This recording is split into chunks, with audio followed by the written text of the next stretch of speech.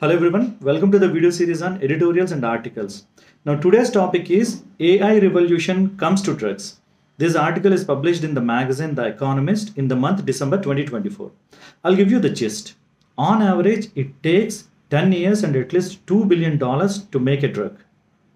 Now it involves a lot of risk also.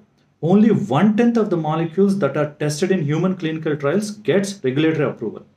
The proponent of artificial intelligence says that AI has the potential to make drug development faster and cheaper. How is this possible? To understand this, we need to understand the process of drug development.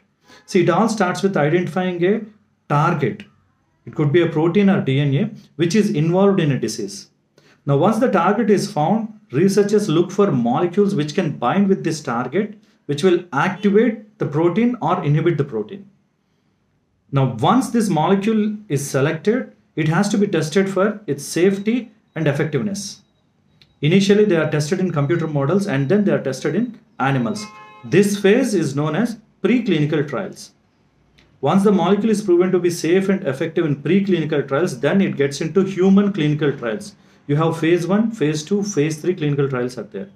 Once the molecule passes all these phases, phase 1, phase 2, phase 3, then it gets regulatory approval and gets into the market. This is the brief process of drug development. Now, where does AI can show its potential is, it is in preclinical stage. Usually, researchers will screen 1 million molecules and land in 1 or 2 lead molecules. And it may take months of time and 1/3 of the money is put in this phase. By using AI, it can analyze huge data related to target as well as the molecules, and the time may be reduced to hours doing all the experiments in the system. Generative AI could predict molecules which could become good lead molecules. Now, in 2020, AlphaFold 2, a model which is developed by DeepMind, has predicted all protein structures accurately.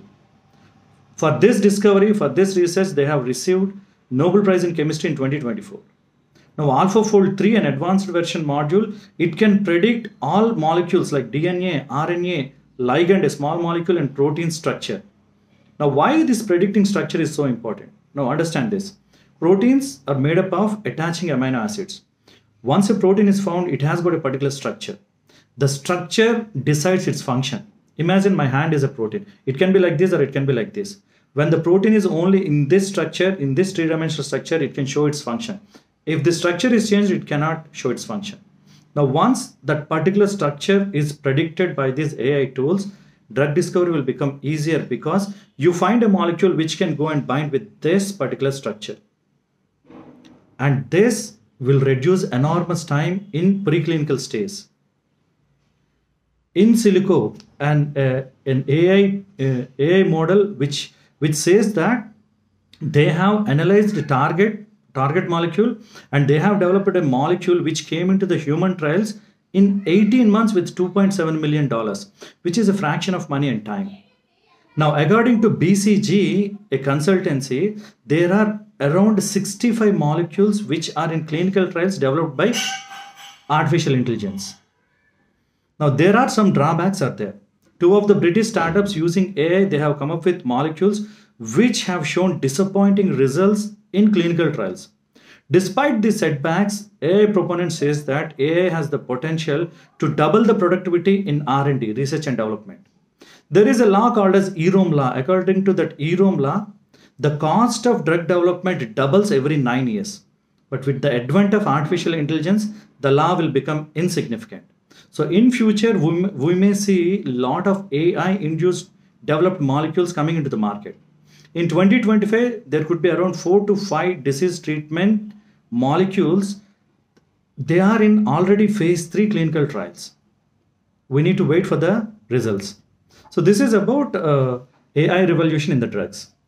I hope this is useful. Thank you for watching this video.